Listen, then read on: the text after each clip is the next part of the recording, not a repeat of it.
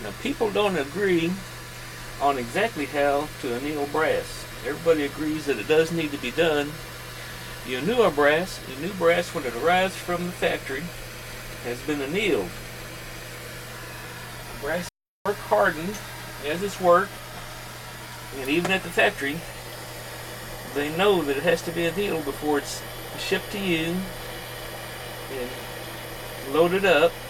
Otherwise, it would crack when you tried to fire it. Now, it's very important that you do not anneal the case head. Annealing the case head will make the brass too soft on the case and could blow up your rifle when you try to fire the thing. You don't want all those gases escaping into the rifle. You want them to go down the barrel. So the head needs to be good and hard. It's work hardened, and that's a good thing. On the other end of the case becomes work hardened, and that's a bad thing. So it needs to be softened up.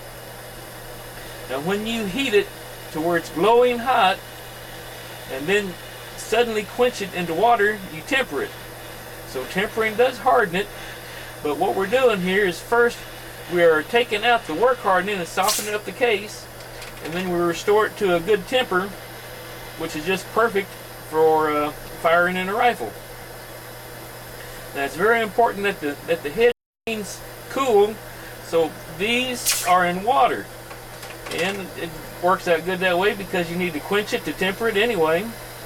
So having it in water just sort of works perfect for what you want to do here. I get mine to a good glow. Now, some people stop about right there or something and don't really put a whole lot of heat on there. I get mine going real well and get it down into the shoulder because brass wants to split up here at the mouth, and it wants to split right there at the shoulder. Plus, when you're working the brass, and I have to full length resize mine for my rifle. So when I'm doing that, if I get the shoulder softened back up again, then the full length resizing goes better. It's better for building up consistency with your brass, because then the shoulder to head dimension will be consistent on all your brass if it has the same softness. I hope that gives you a little information here on annealing. Like I said, nobody agrees how you're really supposed to do this, but this is the way that I do it. So, good luck and good shooting.